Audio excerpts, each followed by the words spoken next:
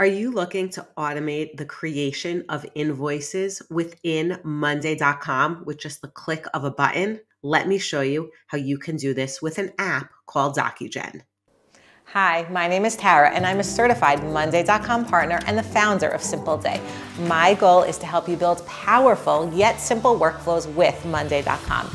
If you need help with a custom implementation, my contact details are in the description below.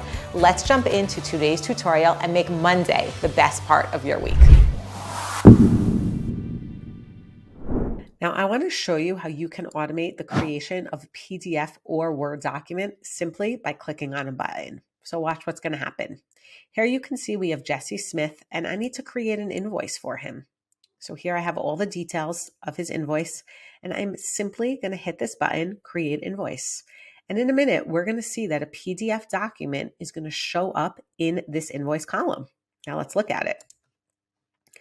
Once we open it, we're going to see that information like his name or the date or the fee was actually pulled from the columns on this board.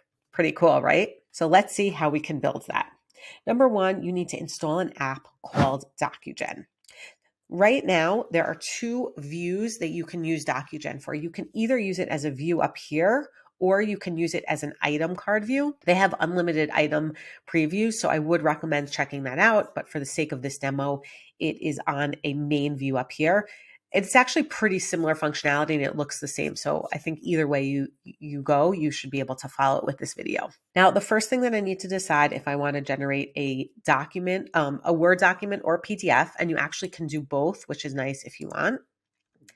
Then I decide if I want to send it to a person, like the person whose email is in that column, or sending it to the user who generated it, or if I want to attach it in a files column.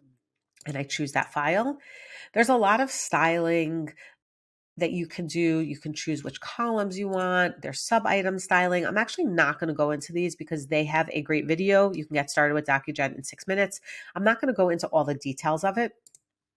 The most important part is that you need to get a list of placeholders for your board. So you're going to click this button and it's going to generate a document that has placeholders.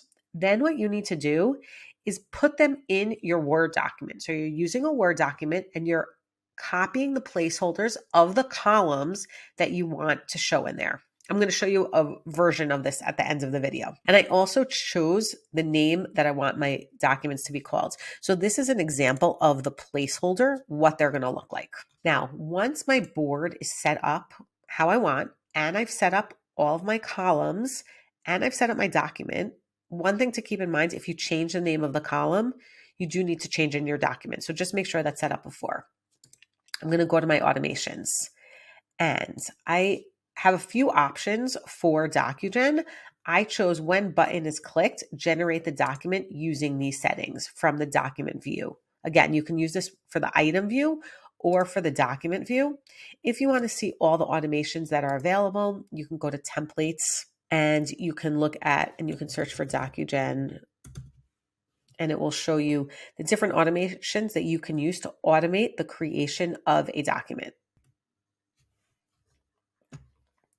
I'm going to search for DocuGen, and if I click DocuGen integration, you can see that there are 3 integrations that I have. When a button is clicked, which is what we have on our workflow, when status changes, or when date arrives, create a document. So you simply need to install that automation. And here we have generate invoice. And as I showed you, it generates the invoice. I just want to quickly show you some of the placeholders, what they look like. So I'm going to go to document design and I'm going to download my document.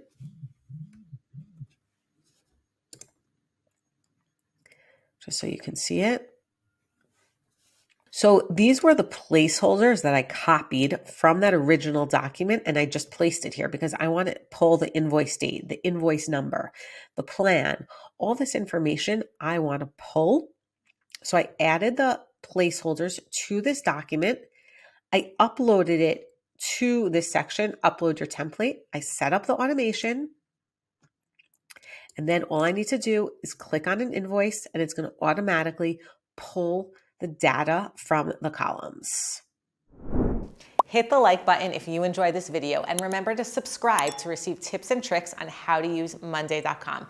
Thanks so much for watching, and I'll see you soon.